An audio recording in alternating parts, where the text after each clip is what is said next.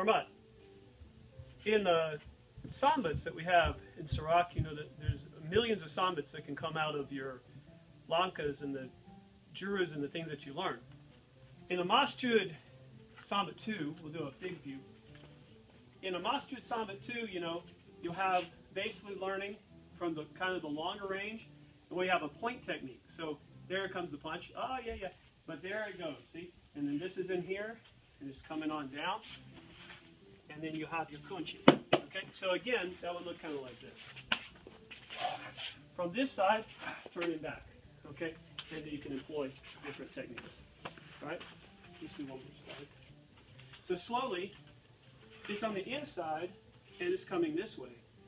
And then it's basically into this action. Okay? And a little faster speed on that one. And more of a Sambat 2 for the Djud. When you get to Ruin, everything is a lot more aggressive and more deadly. So in the entry, I become the aggressor. So I come in with a soft entry. I'm not committing my body. He has to block. If he doesn't block, he gets hit in the head, and then I grab his head and rip it, right? So this is all it is. Right.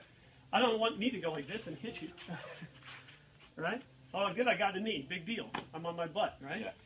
So what I do, I come up in here, and if he blocks it, we do a kilop. What does kilop mean? Lightning strike. Lightning strike. You need to hear the kilop. And simultaneously, with the body, you have, you know, your kuda. Right? So when I come in, I go here. There it was. This is going to hit now, right to this meridian. Boom, and it comes in. This is very deadly. You cannot do this to each other quickly, and you might really cause some damage. This open, and then I'm going to come back. Come here, Max. I'm going to come back. See, open. And I'm going to come back here and look at this throw. There. When he falls, from here, turn, and many finishes that you can do. This could be one, like that. And you can take it home with you if you want. Okay? So I become the aggressor. Like if your hands are down too, here comes my blade. Whoa! Right? Oh, kila. There, now I get in. Pay attention to the feet. We have what we call a masuk. Masuk means you're entering. Everybody say masuk. Masuk. If you're on your panchar, masuk is generally done this way, and you drag to the 18 inches. So you step 36 inches, and then you drag 18. Okay?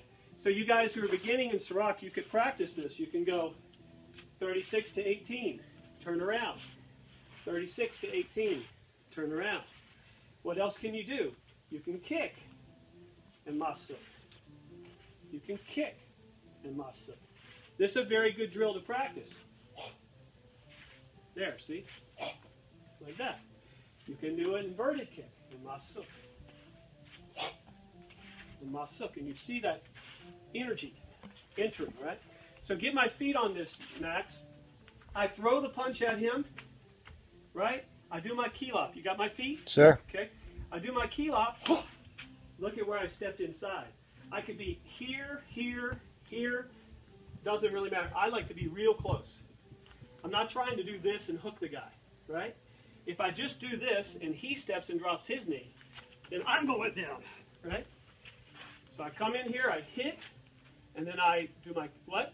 Kila. Kila. Masuk. And masuk. Now this is going to come here. See that? Right from this position, I open. Then this turn back. Drop him back and bring him over.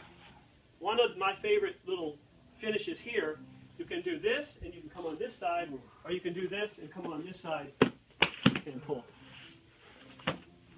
So in this action, when I come here, that's pretty much done.